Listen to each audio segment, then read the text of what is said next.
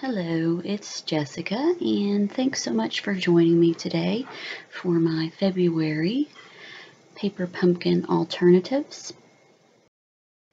I started off with a Whisper White card base and a Very Vanilla, but I end up using more.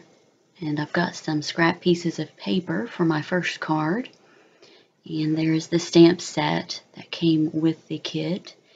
And I've got the adhesives, and I also used Tombow glue, and I got some of my old Paper Pumpkin ink spots out as well, and then I got the Sahara Sand and my Versamark Black. This is the linen thread, and this is some chocolate ribbon I picked up at Walmart, and I did not end up using that for these projects. But I show it here because it's a great deal. It's just $1. The kit came with these little tiny pearls, and I found some, so I used those for these projects. Okay, so I start by cutting the envelope, and I'm wanting little tiny strips. I don't have the measurements for those. It's 2 1/4 inches tall, and I varied the width of them, and I'm using Berry Burst cardstock there. And this is, I think, Sahara Sand that came with the January kit. It looked a little darker to me. I went ahead and inked the edges of the Berry Burst using Berry Burst ink, and then I did the Sahara Sand piece as well. And then I did the pattern cardstock paper that came in the kit. And I'm using my Tombow glue here to adhere the little strips down to the card.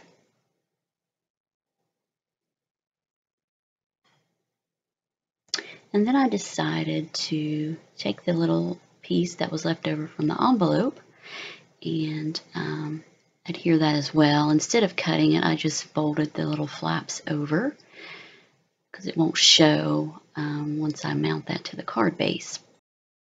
So this is a nice size thank you sentiment, and I used white embossing powder and embossed that on Sahara Sand.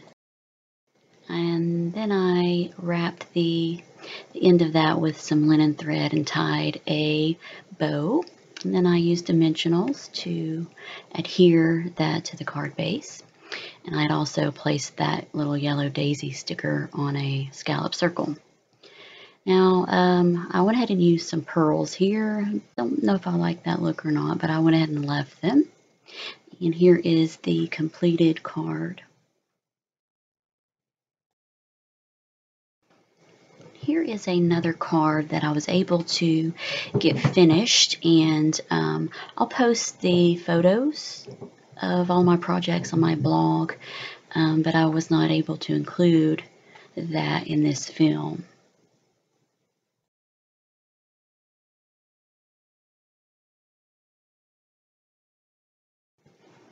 Okay, so now I'm going to use the garden green, and really this little ink spot is too small to use a brayer, but I decided I would try it anyway. And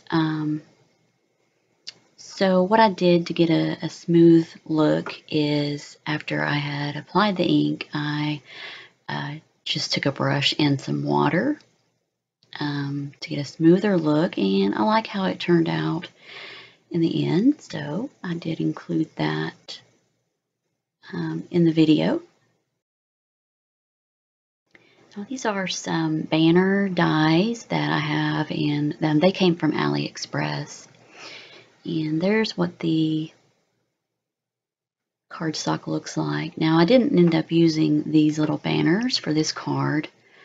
I took them off, but I did use it for the next one.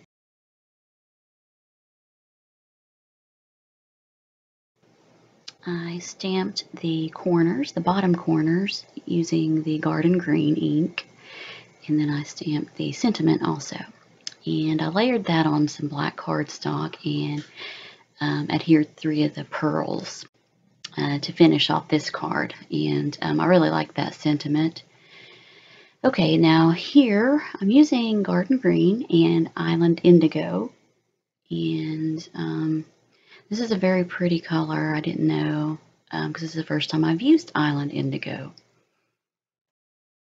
I was using some Whisper white ink to try to blend those two together, and I didn't show most of this card, keeping this video shorter, but there's the finished card. So this one was my favorite card, and I actually brayered those cardstock panels again, and I haven't actually went over with the brush yet, but I'm cutting them down into strips. I believe it was 1 1/4 inch by 4 1/4, and I had embossed that also, and I didn't show that either. I embossed with white embossing powder on black. Okay, and I'm going to adhere these down onto a black card base, and I did show all of these stamping. I'm using the one of the flower stamps and using the same color of ink and just stamping the pattern down onto each of the strips of paper. And I decided to just do the bottom portion. And this color is Berry Burst, and I'm just randomly stamping using the same stamp.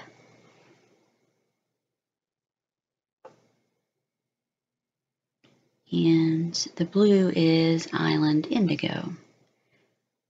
And I'm doing the same thing with this strip of paper. Okay, so real quick, I don't think that after March I will be a Stampin' Up! Demonstrator. I don't have enough sales to continue being a demonstrator. Right now, I do plan on keeping my Paper Pumpkin subscription and continuing to post these projects each month. I can't actually sell the Paper Pumpkins though, but I really enjoy them, and I do love Stampin' Up! Products. So back to the card, I think I had gotten this Baker's Twine from Walmart. So I just wrapped that around the card, and I included the little vellum banner, which was in the kit. And I just used some Tombow glue to adhere that. You can kind of see it there. And I added some of the pearls there, different sizes.